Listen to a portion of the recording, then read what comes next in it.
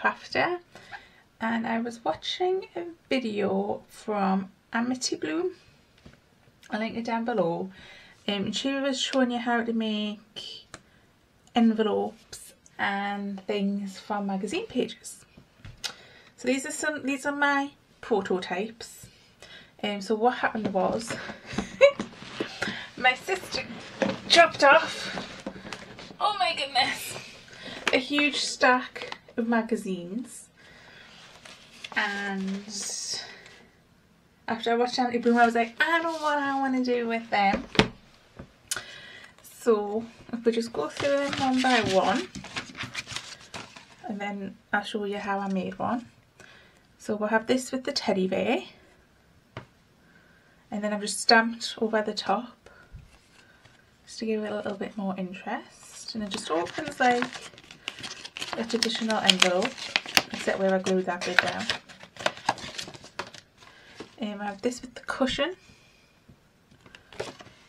stamped on the reverse as well, because I was thinking we could use these as like pages in a journal, so that's why I wanted a stamp on the back as well. Yeah, that's my idea with them. Obviously you don't have to use them in a journal, you know.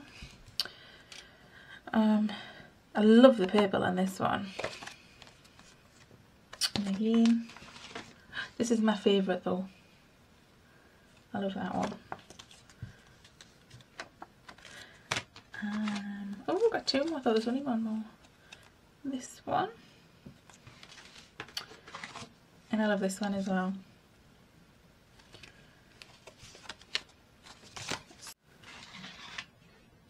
So first we're going to take a magazine. This is Knit and Stitch.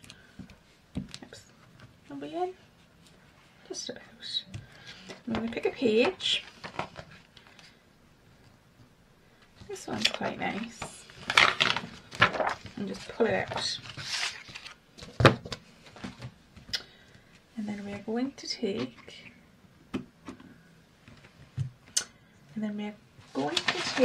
our envelope template, place it on where we would like it,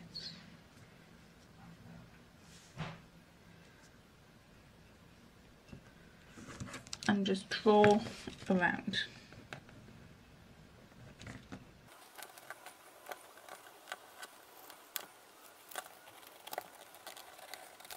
So if you can see, we have our pencil outline, and just with a pair of scissors we're going to cut it out. So we have our cut out envelope, and I'm going to keep this for later. So we flip it over and we take one edge and fold it in.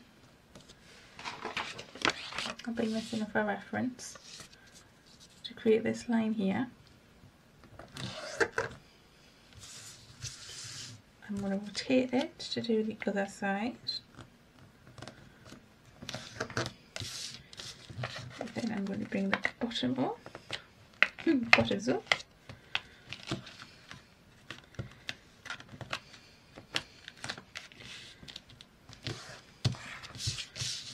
And then the top flap down. Just check it, it's square enough for me. And then with the handle of my scissors, I'm just going to go over all of these four lines, really crease them down like that. And there you have the basic construct of an envelope. So I'm now going to stick it all together. I'm just going to apply glue. So where our flat edges here, I'm going to come around to these flaps, apply glue here, and the same on the opposite side. Fold those flaps in and fold bottom up and push it down. And there we have, minus the glue on the front, an envelope. Now, I don't mind that that writing's the wrong way around and upside down, because we're going to cover some of it up anyway. I kept these out, and I'm just going to bring it in. My upper cutting mat. Get this bit off, I don't need that bit. And cut out these words with a knife, because I can't cut straight with scissors. So all I did was some of the words that were left on that page I cut out, and I'm going to mount them to the front of the envelope. But I think I would like to bring it in just a scrap. These are just scraps of paper I've had lying around, and I think that one I'm not going to mount, but these two I am. And I'm just going to use Put Stick for this.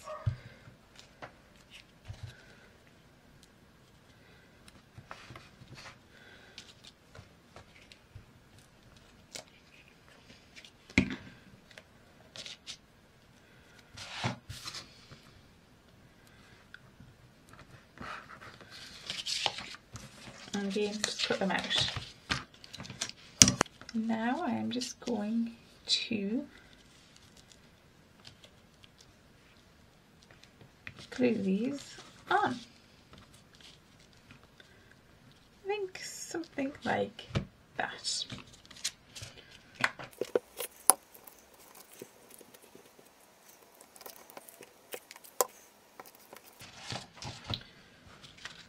And all of that came from one page of the magazine. Now, with a finishing touch, I pulled out this stamp set. I think it's by Dough Crafts.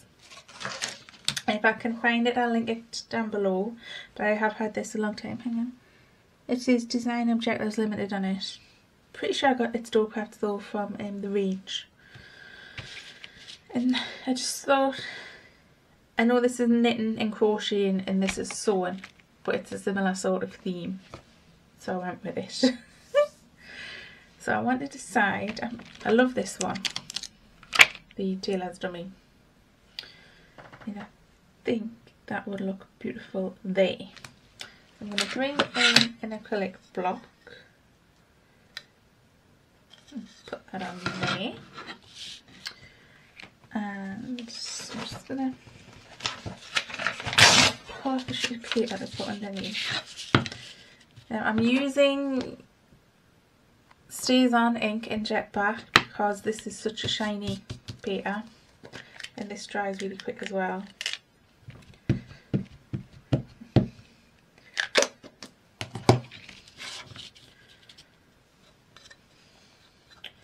So we just bring this down and stamp and release. Doesn't that look lovely? Now I don't know if that actually needs anything more on that side. Let's see. We have a heart button.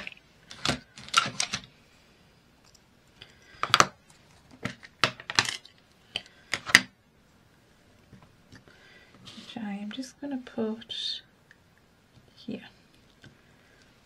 Like so. And now on the reverse, just give that a quick. I like this tape measure.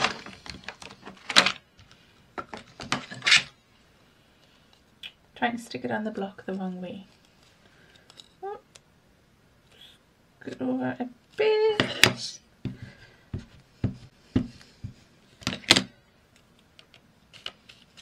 I'm going to put you over here.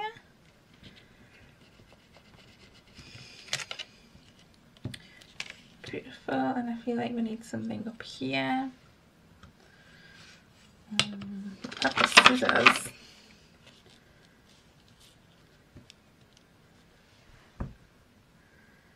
Do I like scissors? I don't think I like the scissors. have a bobbin of thread. Oh, we could put that right in the centre there.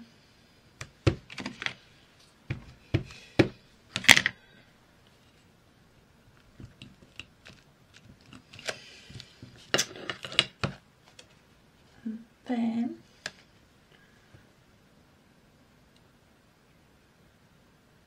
do we need something else? We have this. I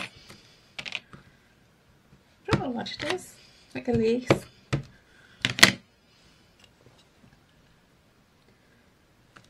Put that there. Oh no. Oof. Didn't give the best impression, but it'll do for me. So there we have a really quick and simple envelope from a magazine that was going to get thrown away. So we're putting everything in. These are the ones I made earlier. I still love that one.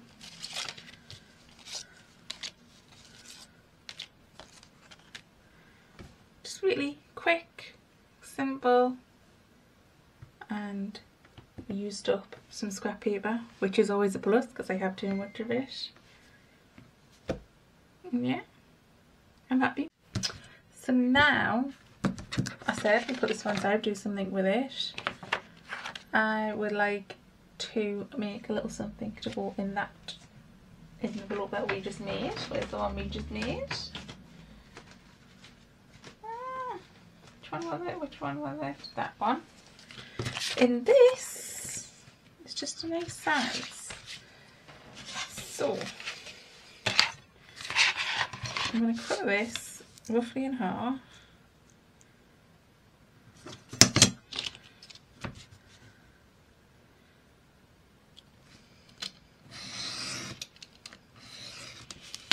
Yeah, and I think I'm going to leave it as a book format, but I'm going to flip it, so this is now on the outside.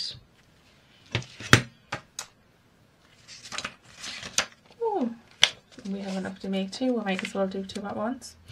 I just put that over there, though, that's half of it, why can't we use that? So I'm just having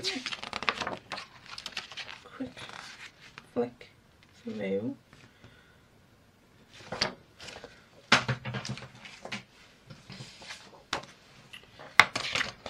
Seeing, trying to get some inspiration because I don't actually know what I want to put on the front of this. Take this out. And I'm going to cut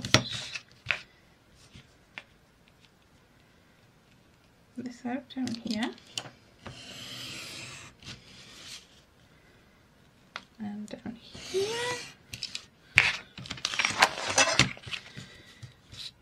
across here and across here. I'll just pop out.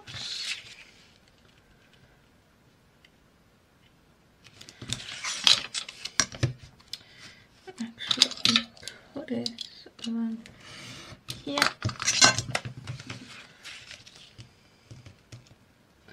and put that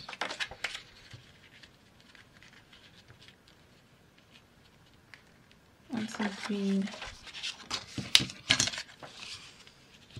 paper. There's my glue. And that's going to go there, and I want another word. Oh, what about cast on? Because that's what you're doing. Just about using what's available. Okay, so I've stuck those down, and I've realised this is very thin, especially since I put the weight of the, what's that called when you do it? Mat. The matting on. So instead of making two, because I also don't like the inside of this, I'm going to now stick this to that to make the cover a bit sturdier. I'm just going to use Pritt Stick.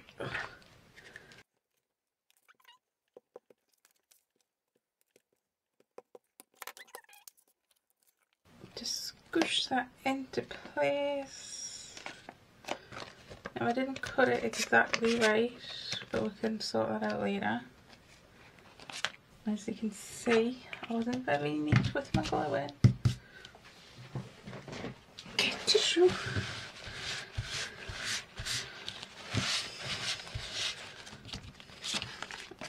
Just pull that edge back in. And that glue has a bit more strength to it.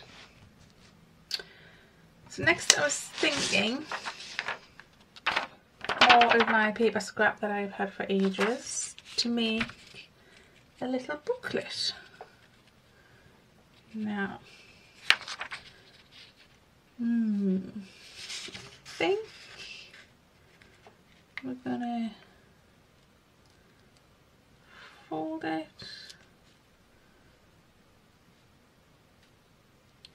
like so, and then I will cut off, because it's obviously too long, the excess. So I will be back because I've misplaced my knife.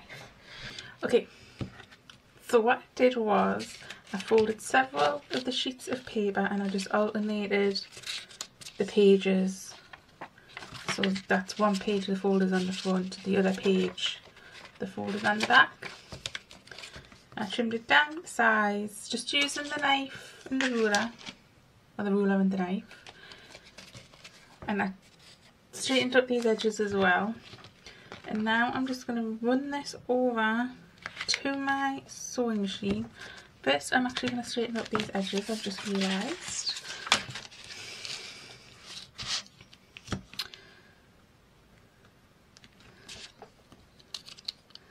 Didn't realise how bad they were, should I say. Ooh, try and cut the paper and not the knife. The ruler even.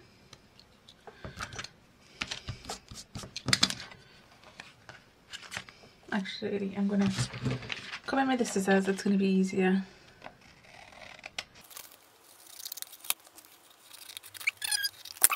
I'll run this through the sewing machine and I will be back. What I did with the sewing machine was I just put the pages together, put them right in the middle of the book, and I just ran that down the sewing machine. If you don't have a sewing machine, you could staple the pages together. You can do the 3-hole pamphlet stitch, I think is what it's called. I haven't tried that yet. I will do soon though. Okay. And there we have our little booklet to go in our envelope.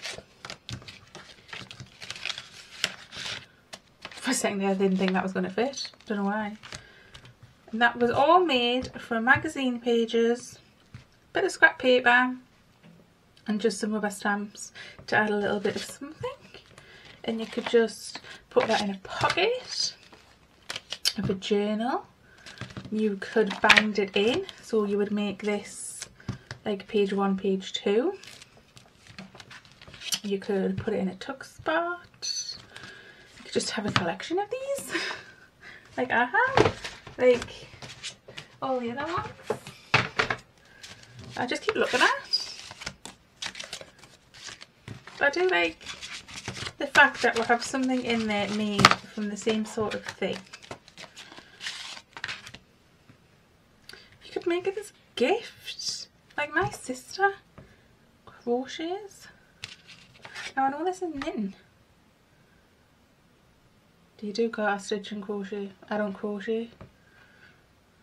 But you know what I mean, if you had a knitter in your life, you could just do them this little notebook, like a write pattern ideas down and stuff like that. There you are, little stocking filler. Or Easter or Christmas. Christmas is a stocking filler. You know what I mean. So So I hope this gives you some inspiration of what to do with your old magazines. I'm chuffed. My favourite is still, I can't remember. I love them all. I think it's that one or that one. Oh, the teddy bear, you know, I love them all. So thank you so much for joining me. I am the Canny Crafter, and I'm just gonna leave that there, and I'll see you next time. Bye.